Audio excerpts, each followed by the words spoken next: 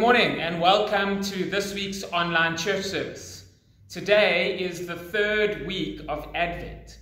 Advent is the season in which we look forward to, with expectation and anticipation, the coming of Jesus at Christmas. We acknowledge all the good gifts that he brings into our lives. This week, in week 3 of Advent, we look to the joy that we have in Jesus. So let's bow our heads as we pray. Heavenly Father, this third week of Advent, let us remember that the good news of Jesus' birth has the power to bring us great joy this Christmas season. Our joy isn't dependent on what is going on in our life or in our world or the people that we are with. It doesn't depend on the gifts we give or the gifts we find under the tree. We recognize that no earthly thing can ever give us complete joy. Our joy comes from you. That joy that flooded the hearts of the shepherds, the angels, the wise men, the joy that filled Mary and Joseph, is the joy that still has the power to overwhelm our hearts with rejoicing. We acknowledge, Lord, that our joy does not come from our jobs, our family, our relationships, our finances, or even our success. Our joy doesn't come from what we have on earth or who we are with. Our joy is a gift, and it is a gift that you gave us that first Christmas in Jesus Christ. We acknowledge this morning that our joy is encompassed in our Savior, King Jesus. Flood our hearts with joy this Advent season as we reflect on the good news of Jesus' birth. This we pray in Jesus' name. Amen. Friends, we have been spending some time looking at different Christmas carols over these last weeks of Advent. Today, we look at the carol While Shepherds Watched Their Flocks by Night. Our reading for today comes from Luke chapter 2, and we're reading verses 8 to 18. And there were shepherds living out in the fields nearby, keeping watch over their flocks at night. An angel of the Lord appeared to them, and the glory of the Lord shone around them, and they were terrified. But the angel said to them, "Do not be afraid. I bring you good news that will cause great joy for all the people. Today in the town of David a Savior has been born to you. He is the Messiah, the Lord. This will be a sign to you. You will find a baby wrapped in cloths and lying in a manger." Suddenly a great company of the heavenly host appeared with the angel, praising God and saying, "Glory to God in the highest heaven, and on earth peace to those on whom his favor rests." When the angels had left them and gone into heaven, the shepherds said to one another, "Let's go to Bethlehem and see this thing that has happened, which the Lord has told us about." So they hurried off and found Mary and Joseph and the baby, who was lying in the manger. When they had seen him, they spread the word concerning what had been told them about this child. And all who heard it were amazed at what the shepherds said to them. This is the word of God. Thanks be to God for his word. We're going to take a listen to this well-known hymn, While Shepherds Watched Their Flocks.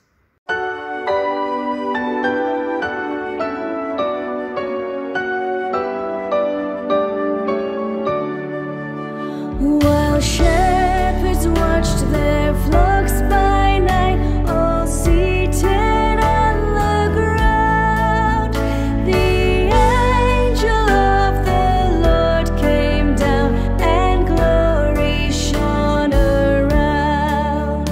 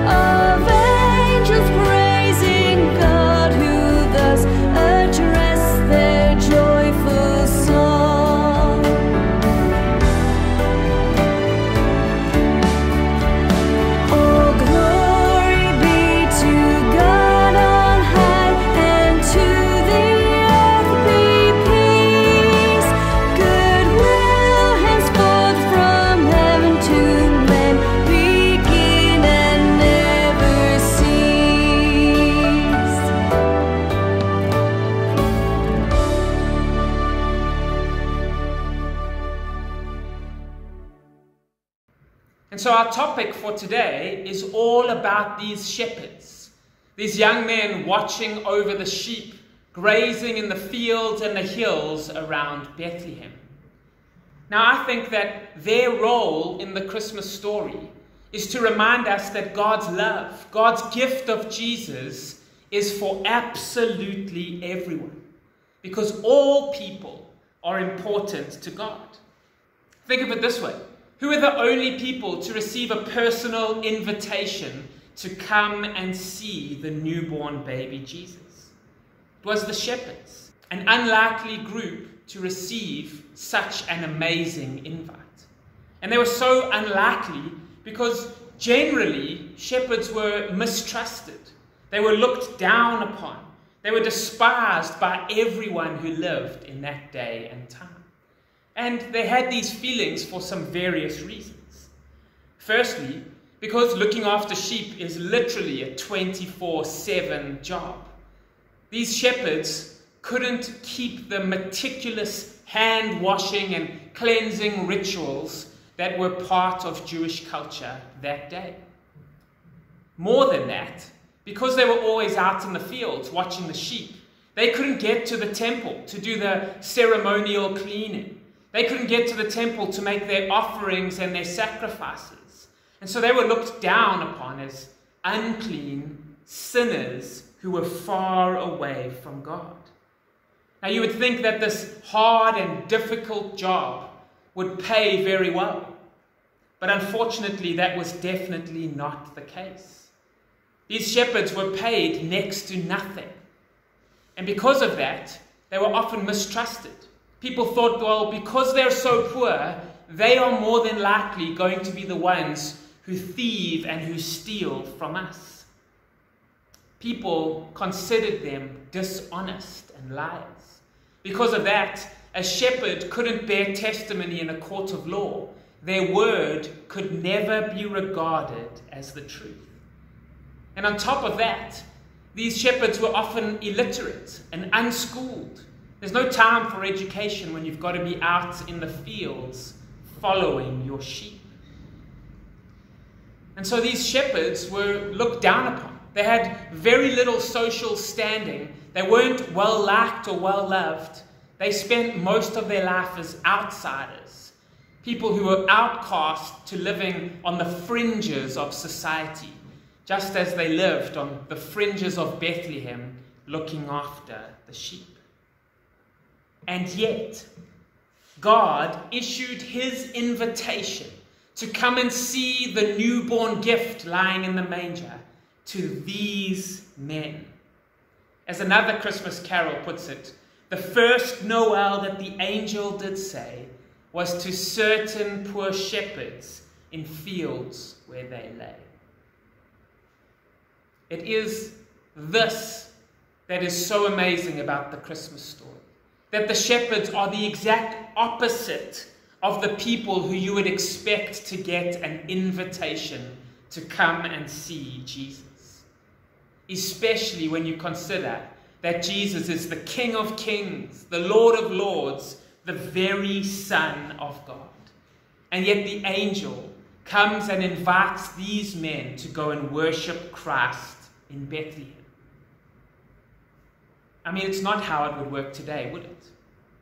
When a famous or a powerful person gives birth to a child, it is announced firstly to the high and mighty, to kings, to celebrities, to those of high status. The people who get to go and visit this special newborn child are not the run-of-the-mill, everyday working-class person. They are only those in the upper echelons of society. But in the case of Jesus, it was different.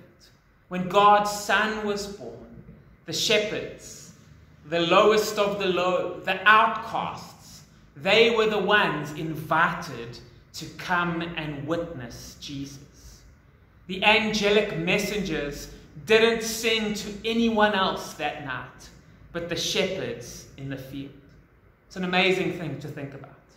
It's as if the Philharmonic Orchestra has been rehearsing and preparing all year, but then go and play their selected piece for some street sweepers and people living on the streets.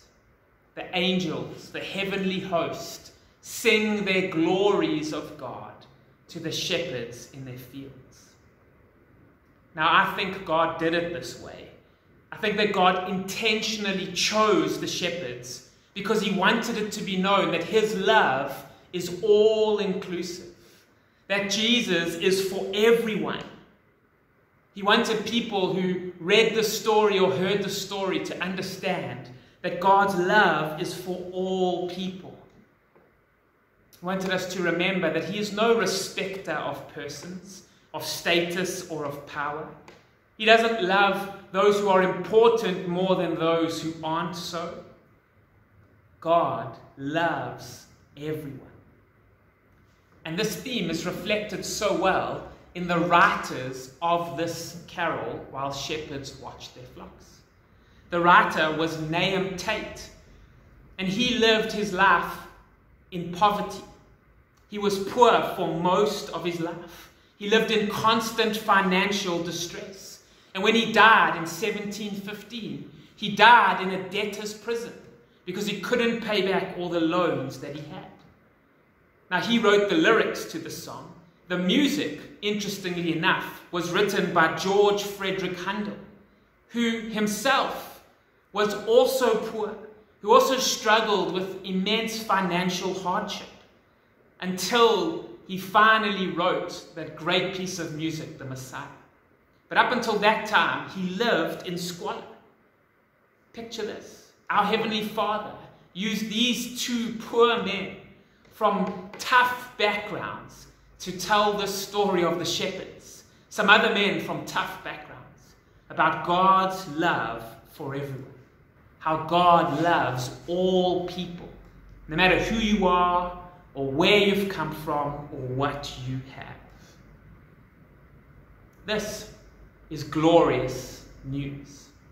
It is the best news we can hear, that God is for all people.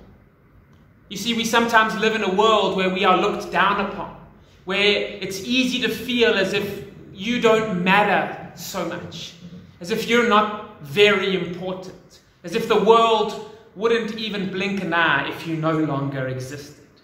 And we often translate that into our relationship with God. We think, well, everyone in the world seems to ignore me. Maybe God ignores me or pretends I don't even exist as well. But that is not the case. God is for everyone. God sends his angels to speak to poor, smelly shepherds in the field. He sends Jesus to those that everyone else looks down upon, because all people matter to him. So even if other people don't notice what is special about you, even if you seem like a forgotten individual here on this planet with 7 billion other human beings, even if you yourself start to believe the lie that you don't matter all that much, know that in God's eyes it is very different. In John 3:16, we hear the words, "For God so loved the world." He loves the whole world and everyone in it, and that includes you. Our Heavenly Father doesn't limit his love to the people we think who are important. God loves everyone, and Jesus is for each and every individual. He was to be the Savior of all people, not just a chosen few. And Jesus doesn't discriminate based on intelligence or importance or social strata or color of skin or language or age. All are precious in his sight. And that is why this story about the shepherds, this carol that speaks of their experience, is important for us today. There is lots we can learn from the shepherds. And I have 3 things that I want to leave you with this morning. 3 thoughts that I hope you will carry with you. The first point I want to make is that these shepherds watched. They watched. The Bible tells us that they were in the fields watching over their sheep on the night that Jesus was born. And as we've mentioned before, they were out in the field because they weren't as important as everyone else who was living in the warm comfort of their homes. These people were looked down upon. They were despised. And yet, there is something profound about the work that they do. They are looking after the sheep, the very same sheep who will be used as sacrifices in the temple. Their job is to watch over the sheep who will bring forgiveness to the people of Israel. And isn't it ironic that these shepherds watching their sheep are the first people to be told about the birth of the Lamb of God? The Lamb of God who would take away all the sins of the world. The Lamb of God who would die so that all sins for all time could be forgiven. These shepherds would soon not need to look after sheep in the fields because the Lamb of God was coming to die for them and for all humanity. Those shepherds watched. But then the second thing that these shepherds did was worship. After the angel speaks to them, after the choir of angels sings to them about the glory of God, the shepherds look at each other and say, we've got to go and see this thing that we have been told about.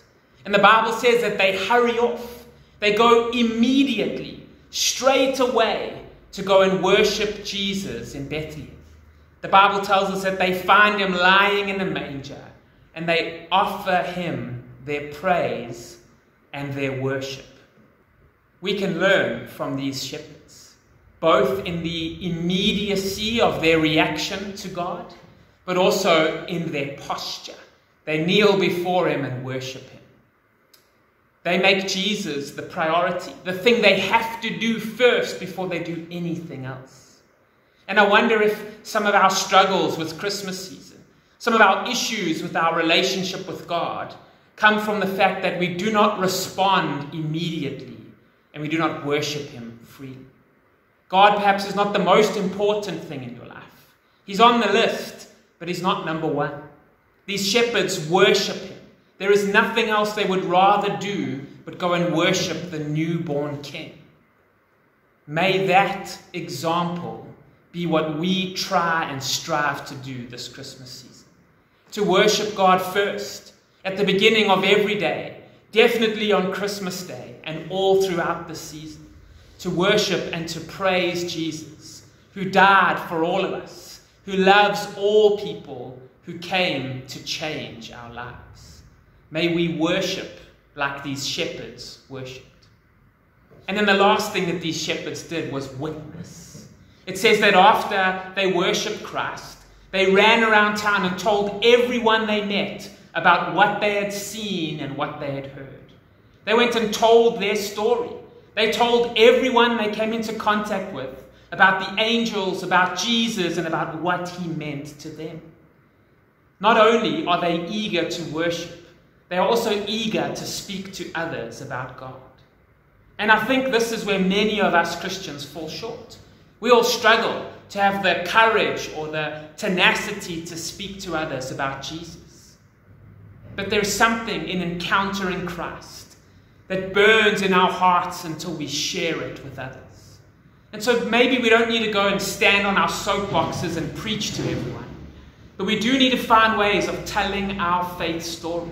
Speaking of the times that Christ has answered our prayers. Speaking of a good service that we listened to or a wonderful Christian song that meant something to our hearts. We can share parts of our faith, parts of our love for God with others, and trust that some way, somehow, in our representing Jesus to the world, we let his message of love, of hope, and of joy sink into their lives. You know, the Christian church has always depended on its members sharing their faith with others so that it can grow and expand and move on to the next generation. One of the big fears that many church leaders have is that we are getting to a stage where the current Christian generation is not able to pass on the message of faith to the next one. We are included in that. We need to learn from these shepherds the need to witness about our faith. And we don't do it because Jesus tells us we have to. We do it because when we see how amazing Jesus is, when we recognize his great love for us, when we are moved by his grace, We have to share that message with others. We don't want them to miss this wonderful opportunity. So maybe spend some time thinking this week who it is that needs to share something about your faith journey. Who in your family needs to share about Christ's love for them? Who could you share a sermon with, or a song, or a scripture reading that really needs to come closer to God and His love for them? Maybe this Christmas season, the greatest gift you could give to them is sharing your faith with them. We need to learn from this example of these shepherds, these unlikely heroes in the Christmas story. The people that no one would expect to receive the good news go on to be the first witnesses of Christ's birth. May we learn from their example. May we be watching and waiting for the message of God when it speaks into our lives. May we worship God, put Him first. May we honor Him with all of our lives. May He be the priority this busy season and not anything else. And may we witness. May we speak to others about our faith. May we share the love of God, especially with those friends and family who desperately need to share it this Christmas season, and the people who we will see. While shepherds watch their flocks by night, a famous old carol that speaks about these incredible shepherds who are special enough in God's eyes to receive that first invitation, but also who had the courage to go and worship and to go and share that good news. May we know that we are just as special in God's eyes. May we too have the courage to worship and the tenacity to share His love with others. God bless you as you strive to get this right in your life. Amen. Let us pray. And so, Lord Jesus, we thank you this morning for the example of the shepherds. We are thankful for the reminder that you do not pick and choose favorites, Lord, but all are precious in your eyes. You do not favor the rich or the powerful or those who have it all together. You came for all people. Your love is for all people. We thank you, Lord, that even when it feels like the rest of the world has forgotten about us or that we aren't important, that your love and your gift in Jesus reminds us that that is not true. We thank you for the shepherds, Lord, and that we can learn the great value that there is in watching and waiting for your word to come into our lives. We pray, Lord, that you would help us this Christmas season to be ever vigilant, to be ever listening for the messages that you will speak to us this time of year. We also pray, Lord, that you would give us the courage to worship you, to put you first this Christmas season, to not make it about family or meals or presents, but to instead make this season about you, about the Christ child who came into this world as a great gift of love. And we pray, Lord, that our worship would lead into witnessing, that you would nudge us, that you would give us the real strength of character we need to stand up and share your love with others, especially with those whom we are close with and who we will see this Christmas season. We know, Lord, that we can't do any of this on our own or in our own strength. So we ask for your help. We ask for the power of your Holy Spirit to work in us so that we can get this right. And we pray all of this in Jesus' name. Amen. And so, folks, as we come to the end of this service, we are going to sing together, I Will Offer Up My Life.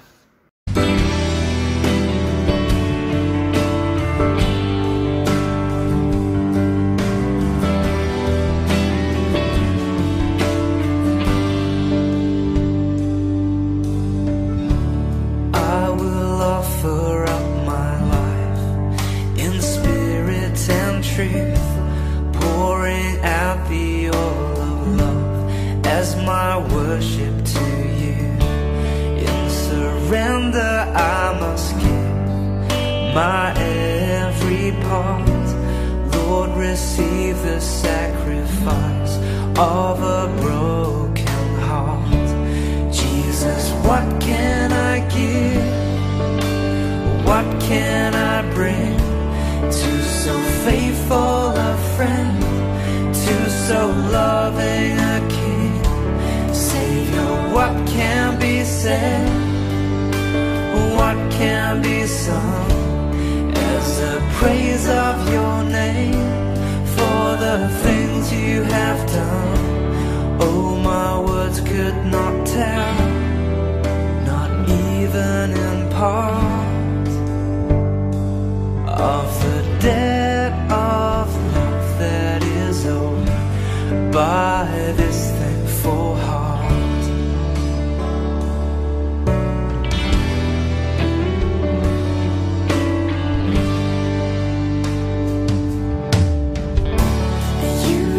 Of my every breath, for you've paid the great cost, giving up your life to death, even death on a cross.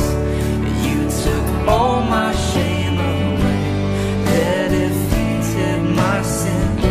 You opened up the gates of hell and have beckoned me in. Jesus, what can I give? What can I bring to so faithful a friend, to so loving a King? Savior, what can be said? What can be sung as the praise of your name for the things you have done? Oh, my words could not tell, not even in part.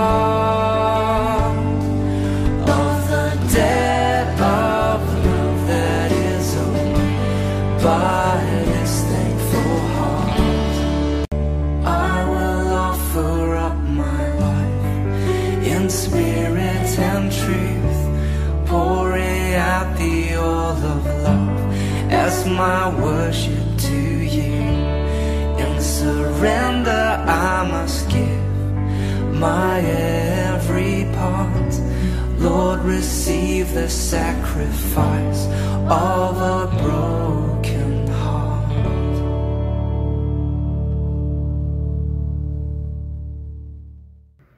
And now may the grace of our Lord Jesus Christ, the love of God, and the fellowship of the Holy Spirit be with us all, now and forevermore. Amen.